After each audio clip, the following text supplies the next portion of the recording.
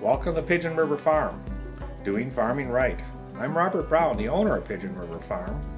Thank you for viewing. Good evening. In tonight's episode, we're going to discuss soy that's utilized for cattle feed. Soy has been utilized to fatten up cattle or increase milk production for quite some time. And I'm kind of have a real difference of opinion on that than the mainstay industry. My concern is the sheer amount of genetically modified soybean that's out there.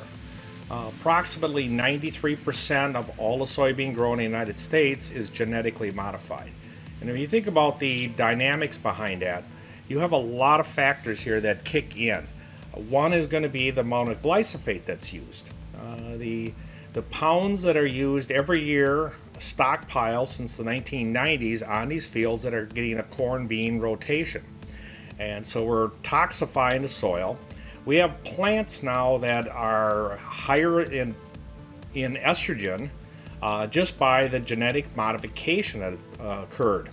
And additionally, the buildup of the glyphosate in the soil has contaminated the soil. The soil is going to be kind of ruined for a significant period of time. The rule I've always been told, and I've witnessed myself on fields, that glyphosate lingers for up to 10 years before the compounds completely broke down.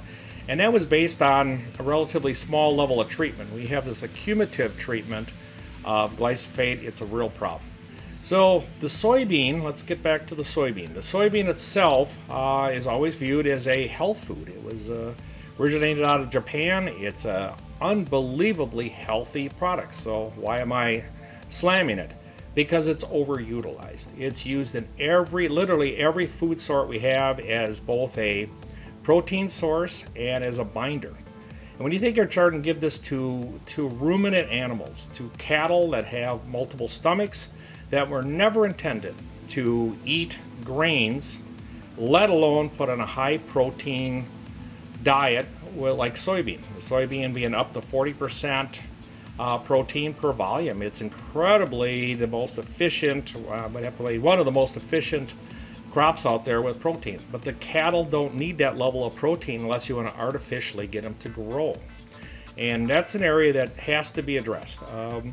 When we try buy hamburger, when you go out to buy hamburger, you find that it's a good price, but it's because we're able to so efficiently raise corn and soybean.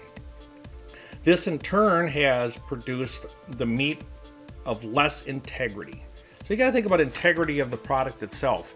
If you have meat that has low integrity, what does that mean? That means you're bringing in a lot of chemicals, you're bringing in a lot of hormones that you shouldn't be consuming. And unfortunately, meat has got a bad rap, and we don't want that. We here at Pigeon River Farm go out of our way with our grass-fed. We're grass-fed certified. We do everything our cattle have never had and never will have any grains, specifically to a soybean. So that's an area that when you make a purchase, when you're purchasing meat, any of the protein sources, not necessarily have to be beef, it could be pork, it could be chicken. You got to think about there again the quantity of soybean that's in it and what kind of effect that's going to have on the human health. If it was just a little bit and it was non-genetically modified and organic soybean, I maybe would not have quite the argument with it, because again, the whole science behind genetic modification is that we're inserting genes into that crop, into the seed, and we're growing something that's altered. God never made it, man. It's a man-made creature. I don't know, try to find the right words for that, but it is something that has been altered severely. And you got to think about it now, the cattle trying to absorb that into their feed. And that is really kind of a miserable way of existence for the animal. It makes them unhealthy. It doesn't make them healthier. It makes them unhealthy. The ruminant can't work as it's supposed to, multi-stomach. The microorganisms in their stomachs can't function properly. So overall, the soybeans on my bad list. We don't use it in our poultry feed. We've never fed any of our cattle any type of grain. So soybeans off the list. So I'm an official soybean hater. Even though it's growing all around me, I'm happy for the farmers that make some money, but it's still not an adequate diet for our cattle. So I thank you very much and have a most wonderful evening.